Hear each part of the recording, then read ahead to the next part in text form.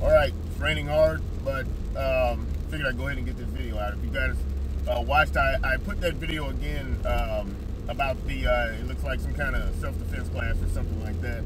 I put that video again, and who I wanted to kind of aim it at this time is people that are Trump fans. And before I hear anything about, you know, in the comment section or get any DMs or something about me making that video that said Trump is the best president for America. That's what I meant. Trump is the best president for America right now, yeah.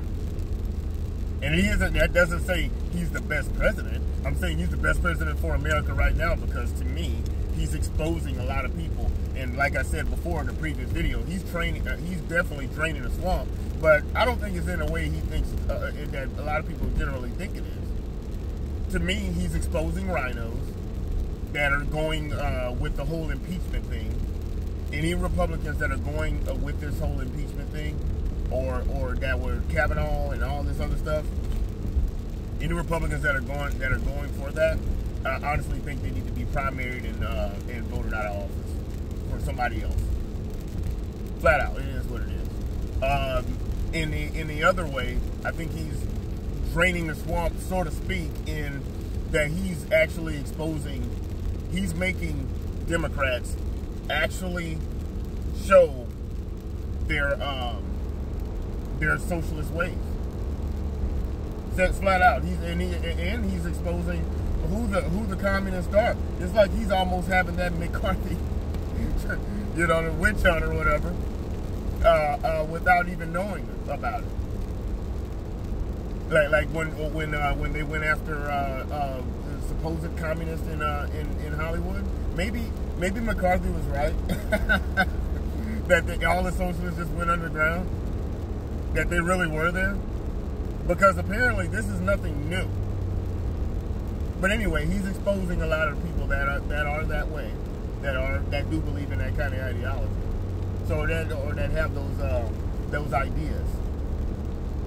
So that's what I meant when I said that he's the best president for America right now. He's exposing people without really doing anything. The problem I have with people that are fans, once again, fans of Trump when he does stupid things. When he does stupid things like going on Twitter and constantly talking about how innocent he is. Stop doing it. It's almost like somebody, like I said before, that gets caught cheating or something like that, and then they want to keep it. If you didn't do it, look, or you know, in a relationship or something, you get caught cheating, or you're suspected of cheating. If you didn't do it, say, I didn't do it. I'm not talking about it anymore. Didn't do it. When you keep doing, but I'm just saying that I was at the store. See, there's timestamps. When you start doing stuff like that, you start looking like you're freaking guilty. It is what it is. If I were President Trump, I would get on the freaking, if you must get on Twitter, I'd get on Twitter every morning and say hashtag MAGA at 8 a.m. every morning, and that would be the end of it. Every morning. I would do it at 8 a.m. Hashtag MAGA. That's it. I would give don't say anything else.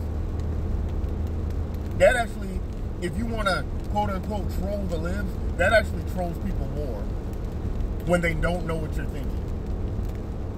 Not that they don't. I don't think that they have that daily White House press briefing show that was going on every day. Since they don't have that anymore, they really would not know what the hell you're doing until policy starts dropping. That's the way to do it.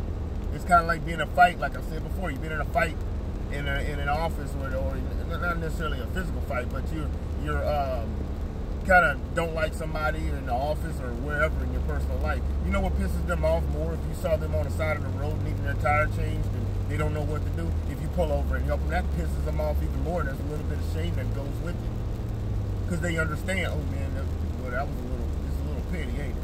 Yeah. So that's what I would do every morning, 8 a.m. Bang. Hashtag MAGA. And if you really want to piss people off, go to another platform like Gab or I think that Parler or whatever that is. I would go to another platform and say, hey, if you want to see my real thoughts on everything, go to this other platform. If they try to shut it down like they've done before with Gab and all these and anything that goes against a large corporate, big tech corporation like Twitter, if they go against the people on the left, will sit back and try to get it shut down. And if they get it shut down, when he switches over to that, I will say, you know what? I won't say anything at all. Not even hashtag MAGA. I won't even say that every morning. Since that's how you want to play, well, I don't even have one. I'd post pictures of bunny rabbits every morning. If I wouldn't even say MAGA anymore at that point. I would just I would post a picture of a rabbit every morning. Just something cute and fuzzy. That's it. 8 a.m. Cute and fuzzy time. That's what I would do. But here's the thing. These people, Turning Point USA, Candace Owens, Brandon Tatum, Anthony Brian Logan, all these shines, want to sit back, and others, but I'm going to focus on Turning Point USA because I feel like somebody like Turning Point USA, that's that teacher in that video. The teacher in the video and the lady that's fighting the guys, that's Trump right there. And that the teacher is just cheering this woman on while she's doing something that's totally ineffectual and doesn't make any sense at all. And that's a Trump fan. That's a Trump fan to me. That will not call him out when he does stupid stuff like get on Twitter and just sit back and tweet all goddamn day. And get on Twitter and see, what was it, the 70th or whatever that was, the anniversary, put out the anniversary of China's dictator, all the while he's killing people, but nobody says anything about that. They don't call him out and say, hey man, yeah, so you probably shouldn't have done that. Or you probably should stop doing this. It's like a child before. What kind of child will you create when you never push back on what that child is doing? If that child is doing something that doesn't make any sense, make sure that you call that kid out. Make sure that you call your politician out when he or she does something dumb. We want to call out the people on Elizabeth Warren. People on the left, they do the same thing. You're doing the exact same thing they do. As much as people on the left holler about racism and white privilege and blah, blah, blah, the much they holler about that crap, they sit back and let Elizabeth Warren claim Native American ancestry and get a job because of it, edging out or beating out somebody else that probably is more deserving of it, and they're okay with it. They'll explain it away. Ralph Northam, they explain it away. Joe Biden doing exactly what they're accusing Trump of doing, they explain it away. No biggie. Those are fans of a party, of a politician. Those are fans. That fan can do nothing wrong. Bernie Sanders, he hollers about the rich and it's unfair and blah, blah, blah. He's never had a job in his freaking life. Though he was on a communist commune and got kicked off for not producing. Now he's a multimillionaire, and you know what? Bernie Sanders fans are sitting there going to bat and making excuses for his wealth while they're freaking struggling. They're fans. So, I mean, there's things to be called out on both sides. When that happened in the Rose Garden with Sebastian Gorka and that CNN person, they were talking about let's take it outside and all this other stuff. But once again,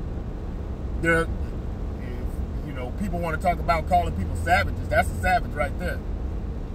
That's a savage. And you got that shine Brandon Tatum sitting there squaring up and acting like he's ready to be the bodyguard and all this other crap. Get the hell out of here. This shine. Candace Owens, another shine. Candace Owens is another shine. Black people don't have to be black people this. We are the people and this and that, blah, blah, blah. First man I find, gotta be white.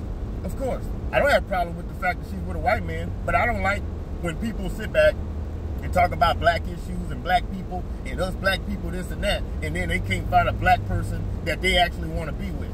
And let's be honest here, Tree of Logic exposed it. Every man she's ever had is white. She's a freaking grifter. And she's making a good job of it too. She's interviewing all kind of people. I'm like, damn, what's my channel? But it is what it is. The thing is, the fact of the matter is, she voted for Bernie Sanders last election. And once again, these Republicans, what they do, they're so worried about what other people think that they'll sit back and hold up a black person and say that, and really all they're doing is saying, see, our side isn't racist because, you see, look, we got this little black girl. When she came on, when she got on YouTube with that first video, she was saying nothing different than anybody else, than any of these other people, black or white or Hispanic, that had these conservative ideas. But Turning Point USA, the plantation, decided to go ahead and get her and put her up because, once again, she's a black person saying what we're thinking too, is the Republican thought on that. So like I said, these people are shined to sit back and sit back and just go and totally go for Trump and everything that he does that's stupid. You're not, like I said, I'm on board. The whole illegal immigration thing, I'm on board. Of course, he's not cutting spending. Why don't you say something about that? But no, they won't call him out on that, about all the freaking spending that's been done by both parties. But Republicans and conservatives are supposed to be the people that are going to go against spending, and they're the ones, some of the biggest goddamn spenders out there. But that's okay because it's our side doing it. But when the Democrats get over there, then when the Democrats start spending, now we're deficit hogs. We got to lower this deficit after you done freaking ran it up. So once again, it's just one of those things. Stop being fans of Trump and call him out. He could be, you know what? He actually could be a big president, a good or really, really good president, policymaker, whatever. If he would just listen to criticism. You gotta criticize him. Look what he did with Ann Coulter. He blocked her on Twitter, or unfollowed her on Twitter after she kept on calling him out on the fact that he's not building a wall. So he doesn't even want criticism. He doesn't want to be better. But like I said, you got the fans that will never call him out on his freaking bullcrap. And like I said, people like Turning Point USA and a lot of these other people that are pro MAGA and all this other crap, they just want to. They're not going to call him out on his freaking bullcrap. They have to make him a better person or make him a better president. Call him out. Anyway, that's my thoughts on that. Comment, like, share, subscribe. Let me go ahead and put a little extra on this one. I'm going to say, I'm one of those people that I'm going to tell you, I'm not going to sit back and turn a blind eye to the amount of racism that's on the right also. And I'm not going to be okay with the crap either. I go on policy. I don't really care. Quality of opportunity instead of equality of outcome. That's what I'm about. So a lot of my policies, or the positions that I take, you know, it does not matter at all that, it doesn't matter at all to me that it just happens to be the same positions on some things that some of these people that are obviously racist on the freaking right or that they have. Pro-Second Amendment, anti-abortion, it is what it is. Stuff like that. A lot of those people are like that. But I'm not going to sit back and act like that on this side that I'm just somehow safe.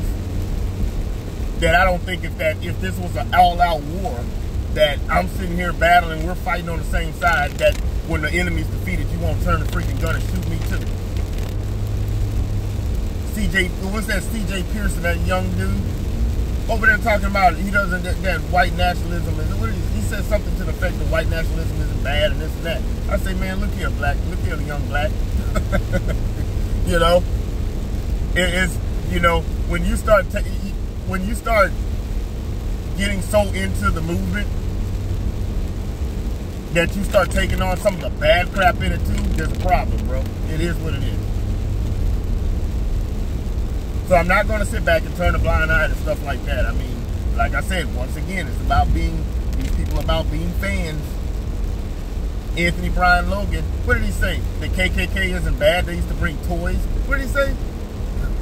They used to bring toys to his grandmother. That's what his grandmother told him. Get the hell out of here, Negro. I don't want to hear that crap. Oh, the KKK. Oh no, they're not that bad. They're not bad. So like I said, I mean, I'm pretty much, I'm going to say I'm pretty much an independent at this point, because I'm not going to sit back and act like this right side has it all figured out either. Also, that's for sure. So once again, comment, like, share, subscribe. We'll see you in the next.